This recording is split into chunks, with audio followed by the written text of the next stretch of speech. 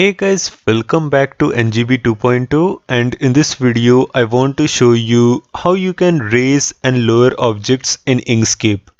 Now it's actually super easy to raise and lower objects in Inkscape, so without further delay let's get started and see how you can do this. Now to demonstrate this, let me just create two objects on top of the screen. So first let me just create a circle object. Next, let me just create a rectangle object on top of the circle object. Alright.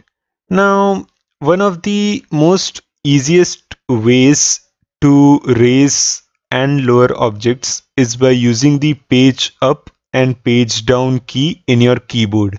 So first, let me just select the select and transform objects tool, and let me just select my rectangle. And so right now my rectangle is at the top, right? So if I want to lower my rectangle below the circle, I simply need to click on the page down key on my keyboard, and this will lower my rectangle below the circle.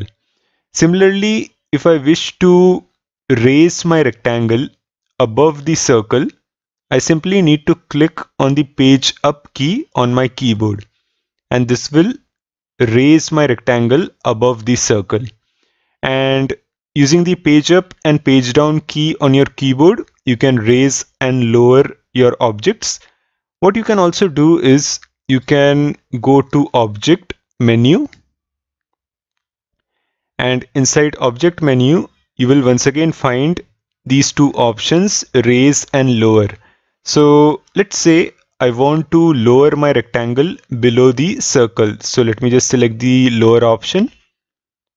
And as you can see, my rectangle is now at the bottom. Similarly, let's say I want to raise my rectangle above the circle. So once again, I've already selected my rectangle. So let me just go to object and select this raise option.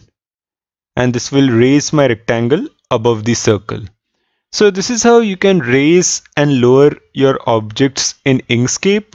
Do let me know your thoughts in the comment section below. Like the video and subscribe to my YouTube channel. I will again see you in the next video. Till then, thanks for watching.